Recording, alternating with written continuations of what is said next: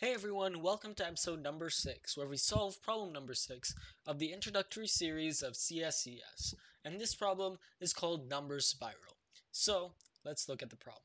A number spiral is an infinite grid whose upper left square has the number 1. Here are the first 5 layers of the spiral. So we have 1, 2, 3, 4, 5, 6, 7, 8, 9, 10. Okay. And we have to try and find the number in row Y and column X. So first is the t, and we have a number of tests, which is 10 to the 5th, and then we have the test, so x and y, but reversed. So right away, looking at this, seeing that we're going to have to do at least 10 to the 9th times 10 to the 5th, we know that we are going to have to do an O of 1 solution, which means that we're going to have to create a formula to solve each test. So let's try and find a formula up here. Well, if we notice right away that since the column and row are actually 1 base, because 1, 1 gives the number 1, which is right here, we can see that on every odd numbered x, we have a square number, and every even numbered y, we have a square number.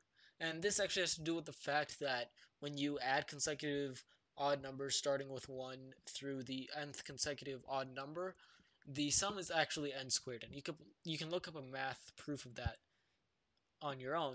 But what we can do is we can take that and create a formula off of it. Because what we can do is we can make sure, or we can find which one is bigger, x or y.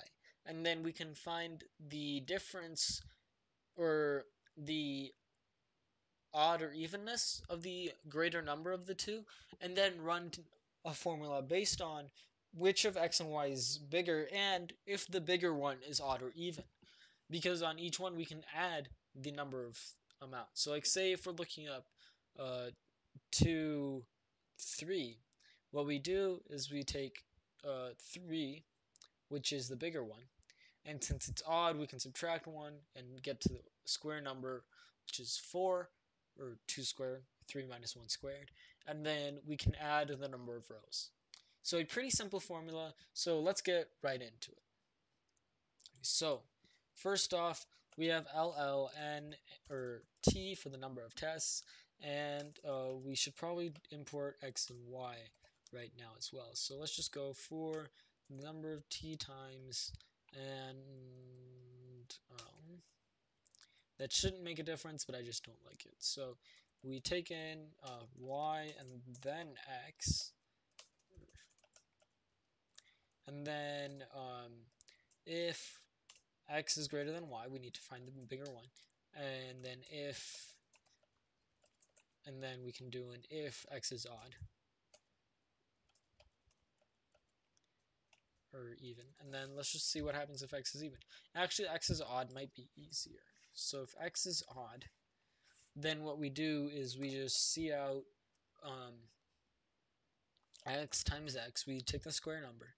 And then on odd rows, it decreases by the number of rows minus 1. So, or the amount of y minus 1. So on odd rows, you can see it goes down by 1 each time per row. So we just add, so we subtract y and add 1. And then, if it's even, all we have to do is take, or we subtract 1 from x, because we need to find the square number that was before it, because see, these numbers are dependent upon this square number right up there. So we do x times x, and then on this time we can just add y. So 1, 2, 3, 4 in that case. And then down here, if y is greater than x, or if they're on the diagonal, if y mod 2 equals 0, because that's where the square numbers are on the even ones, then we can just do C out y times y. And then the difference is that on the x, they also subtract. So x, and then we subtract the value of x minus 1.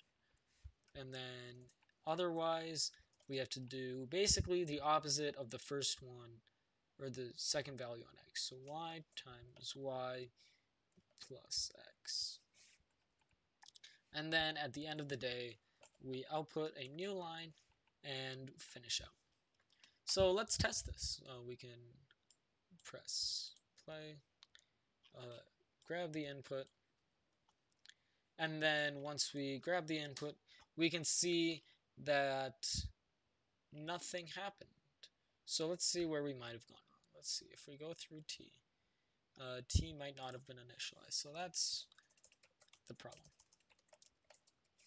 And then once we rerun it and then grab the input and then run it again, we can see that we get our answers of 8, 2, and 15. Actually, the 2 is wrong. Let's figure out what went wrong with the 2. So the 2 went wrong at 1, 1. So x is not greater than y, and y2 equals 0. So let's see. At 1, 1, so what we have is y, 1, times 1, plus 1. So what we actually need to do is go down 1y, because if y is odd, then we need to look at the square number before, and I forgot to do that when I was transferring from the x. So if we play it, copy the input, paste it in, we get our values, 8, 1, and 15. And since we use LL and SYN and COUT for each one, we can hopefully get a first try submission for main.cpp. And then you just put it in, testing, and it is accepted. So that's going to be it for this episode of the CSES introductory problems. If you want me to make more videos, just like, comment, subscribe. If you have a better solution, comment down below, and I might make a video on it. See you all later.